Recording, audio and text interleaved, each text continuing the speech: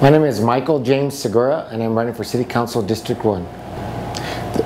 District 1 is unique in the way that it truly still represents Santa Fe. The heart of Santa Fe, which I consider the heart of Santa Fe, is the downtown area, where most of us grew up, and we extended out from that area. District 1 has both the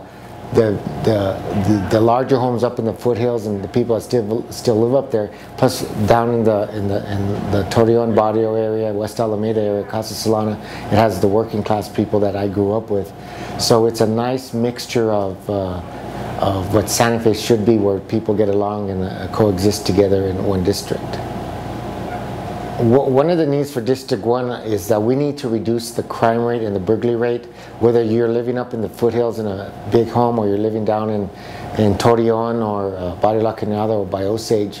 The biggest complaint I get from my going door to door is people's houses getting broken into, and they're tired of having to live with thinking about what's going to happen if they leave their homes. The thing that makes me the best candidate for this position is that I have a vested interest in Santa Fe and succeeding on the City Council. I have 5 children and 1 grandchild, and I brought my children all up in Santa Fe, and I want my children to be able to live here and have a decent life and live in a decent home so I can visit them as often as I want. That is the reason that I am the best candidate for this race. I also firmly believe that money is ruining politics and our country.